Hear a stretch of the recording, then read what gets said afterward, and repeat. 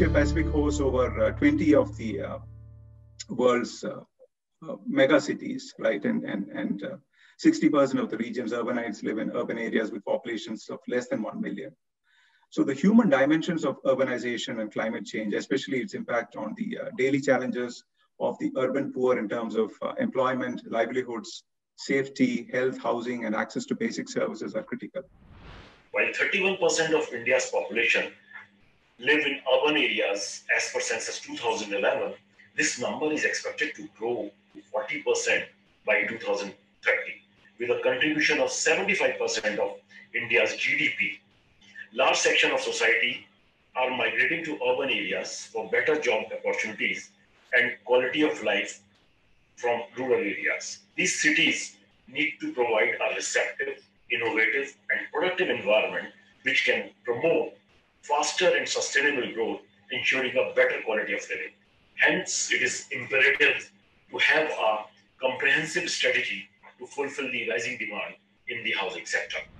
Housing, and especially affordable housing, is a fairly complex subject, right? Why? Because it involves land, right?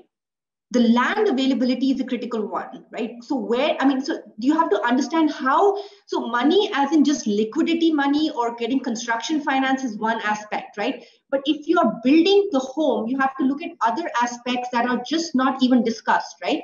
So for example, land. Where is the land available right now? At what cost to the developer or anyone building these affordable homes, right?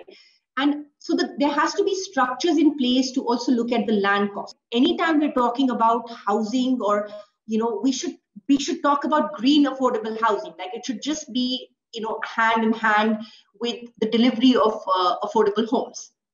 Having said that, in India, currently the penetration of green is very unfortunate, and it's only about 5%. I think the discussion is not whether green should be done because it's a pull from the customers, right? I mean, I think it should be something that's done because the developers also see a brand positioning in that. They see a sort of a corporate commitment on that. Green affordable housing does not cost more, and it's good for you, it's good for the planet.